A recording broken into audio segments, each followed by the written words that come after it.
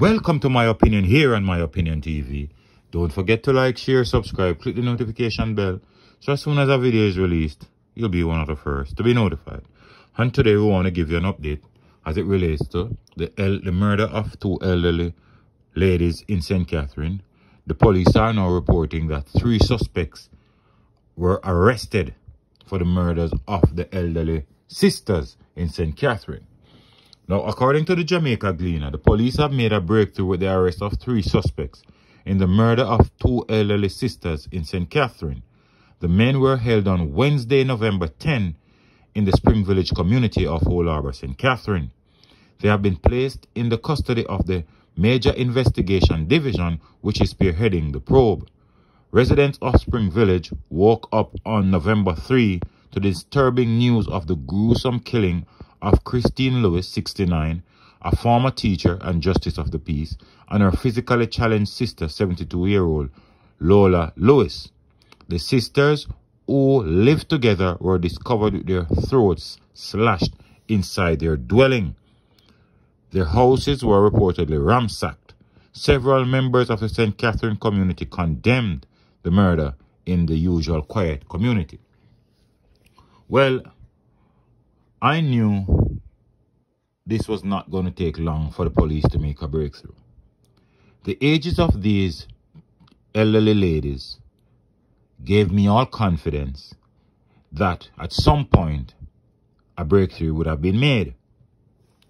Now, when you have persons like these in communities, and when communities lashed out or don't uphold to these type of murder, it's not going to be long before the suspects are identified. Spring Village community, the rural area back to Old Harbour, these people would be devastated with these type of killings. And to make matters worse, Christine Lewis, 69-year-old, is a teacher and a justice of the peace. No matter how gruesome and how volatile some communities are, once you are contributing to nation building and you are taken out like this, persons in the community will give information to the police, because persons believe that people like these should not die like that. To make matters worse again, the fact that her sister was physically challenged, a lot of persons would be in denial that this actually happened. The minute these people wake up and realize that it has happened, they will start to squeal and let the police know who are the perpetrators. Now, my only thing with this is that I did not really get the ages of the 3 men that the police held on to. Because I can guarantee you, these young men, these persons who committed these acts are young men in their 20s. And they don't intend to work. They feel like maybe these teachers may be living off pension, and they are easy, prime target. They are in the vulnerable group. So they are prime target for them to rob. Yet they go into the people's place, the elderly people's place, rob them and execute them. What kind of heart these men have? I only hope that after trial and these men are convicted, I only hope that the police will send them away for good. We don't want no plea deal. We are tired of plea deal in Jamaica. We are tired for men to go in front of the court and say they are guilty and they get a slap on the wrist. These 2 elderly ladies were murdered by hoodlums.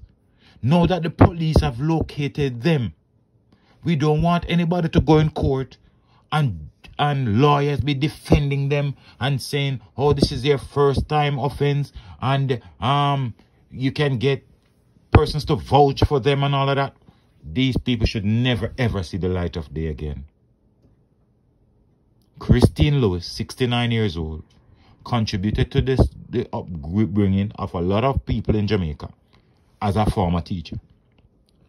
And her 72-year-old sister, who is physically challenged, and cannot be mobile as a lot of persons. Their lives were taken out on November 3.